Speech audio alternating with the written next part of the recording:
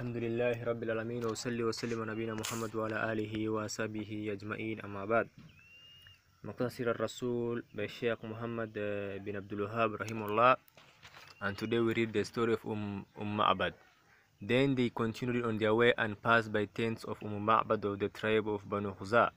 She used to invite people who passed by her to sit as she sat cross-legged at the opening to her tent. Then she would feed them and give them drink. They asked her if she had anything which they could buy from her, but she said, "By Allah, if you had anything, I will not be lacking in hospitality to you, but the sheep are giving no milk." And it was the year of the drought, so the Messenger of Allah sallam looked at a sheep in the corner of the tent and said, "Ma hadihi shatu? What is this sheep?" He said, "It has been left behind by the other sheep." He asked, "Hal biha min laban? Does it have any milk?" She said, "It is too exhausted for that." He asked, "Ata'danini la ilaha illallah. Ata'danina li an ahlibaha. Will you permit me to milk it?" She replied, "Yes, may my father and my mother be sacrificed for you. If you think there is a milk in her, then milk her." The Messenger of Allah sallallahu then touched its udders with his hand and said, "Bismillah, in the name of Allah," and supplicated, upon which the milk poured abundantly and copiously. Then he called for a vessel, for it is sufficient for the group, and he milked it until it was full, and he gave her to drink, and she drank until her thirst was quenched, and he gave his companions to drink until their thirst was quenched. Then he drank himself. Then he milked it a second time and filled with the vessel. Then he left it with her, and they departed. She had not remained for long when her husband arrived, driving emancipated goats, having hardly any milk in their udders. When he saw the milk, he said, "From where is this, when the sheep are dry and there is no animal giving milk in the house?" He said, "No, by Allah, there was not until a blessed man passed by who said such and such." He said, "By Allah, I believe he is no other than the man who is being searched for by Quraysh."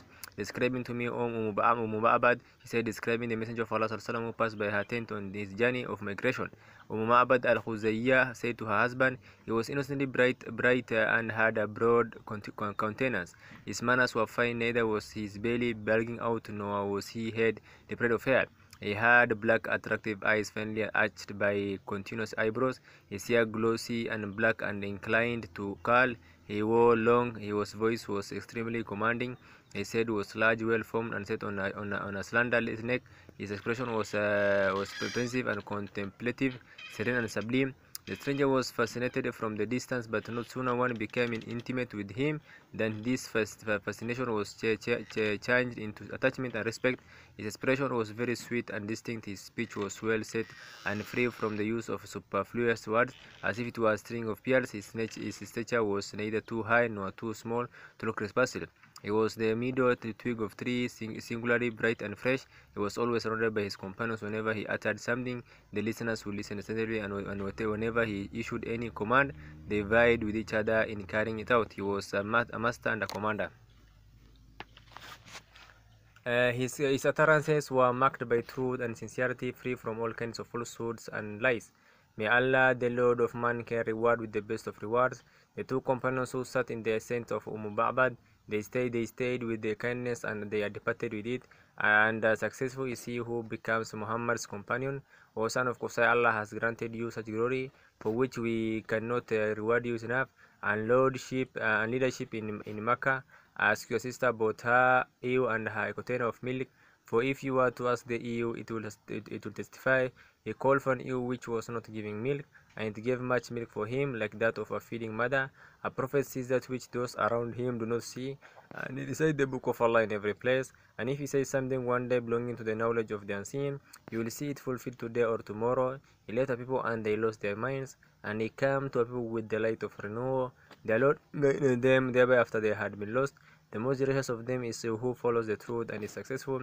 Let Abu Bakr rejoice at the reward of his efforts, for his accompanying the Prophet ﷺ. For whosoever Allah ordains happiness, he will be happy. And let Banu Ka'ab rejoice for the place of their daughter, who prepared the place of rest for the believers. Asma radiallahu anhu said, we remained for 3 nights, not knowing in which direction the Messenger of Allah ﷺ was going.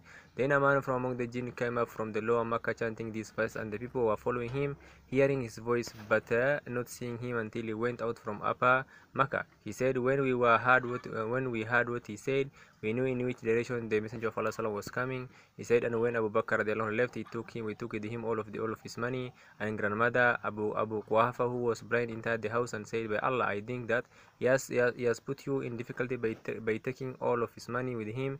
I said, by Allah, he has left us well provided. And I took some stones and I placed them in a niche in the house and said, place your hand on the money. And he placed his hand on the stones and said, there is nothing to worry about. If he has left you this, he has done well. She said, by Allah, he did not leave us anything, but I wanted to set the old man's mind at ease.